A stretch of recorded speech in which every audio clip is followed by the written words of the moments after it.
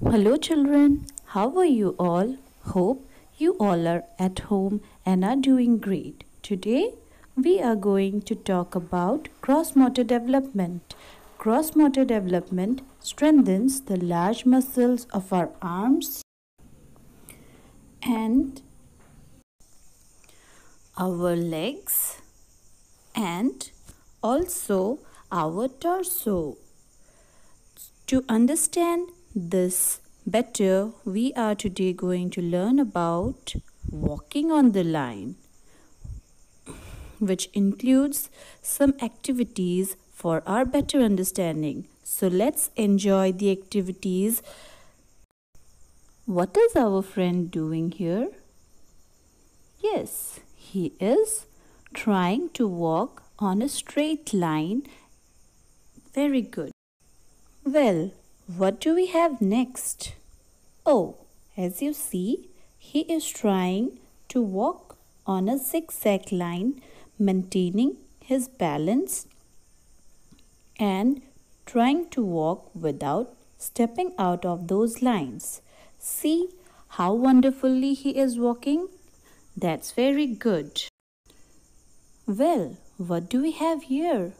Wow, that's a curved line. And our little friend here again is trying to walk on the curved line in a balanced and gentle way. See how nicely he is walking and trying to maintain his balance as he walks slowly and gently without falling out of those lines.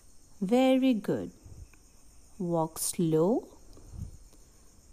Yes. Step again. Again. And again. And yes, there we are going to the end of the curved line. Nice. Very good. Well, what do we have here? Wow, that's a big circle. And our little friend here again is going to explain us how we should walk on the circle with balanced and slow steps.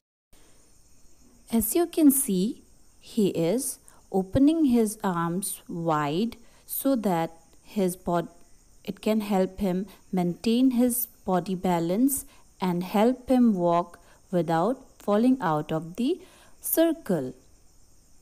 Very good.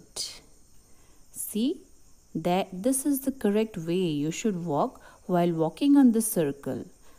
These motor activities helps us to maintain our feet and mind coordination and also helps us to enhance our concentration level.